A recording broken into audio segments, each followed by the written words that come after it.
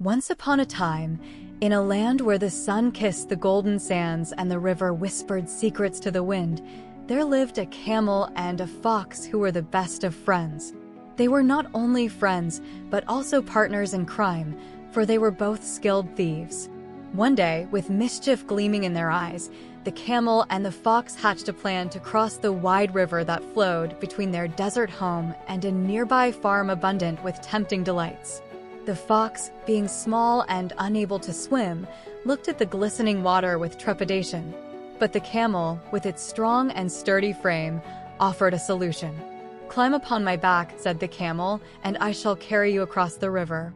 And so, with the fox perched upon the camel's back, they ventured into the cool waters, the camel's powerful strokes guiding them safely to the other side.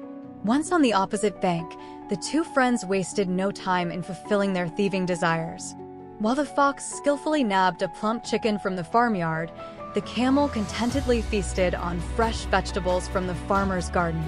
But as the fox greedily devoured her stolen prize, she couldn't resist the urge to sing in celebration. Ignoring the camel's warnings, she belted out a tune so loud that it echoed across the farm, alerting the farmer to their presence. In a fury, the farmer brandished his stick and gave chase, the fox darting away with nimble agility. However, the slow-moving camel was not as fortunate, receiving painful blows from the farmer's wrath before managing to escape. As they reached the safety of the river once more, the camel, nursing his bruises, confronted the fox with a heavy heart. "Why did you betray our friendship?" he asked, his voice filled with hurt. But the fox, in her matter-of-fact way, simply replied, "It is my custom." Despite his disappointment, the camel allowed the fox to climb onto his back once again as they began their journey home. However, when they reached the deepest part of the river, the camel paused, declaring his custom of taking a bath after eating. Panic-stricken, the fox pleaded with the camel to reconsider, knowing she could not swim. But the camel, bound by his traditions, submerged himself in the water, causing the fox to lose her grip and struggle against the powerful current. As the fox cried out for help, her life hanging in the balance, the camel faced a difficult decision.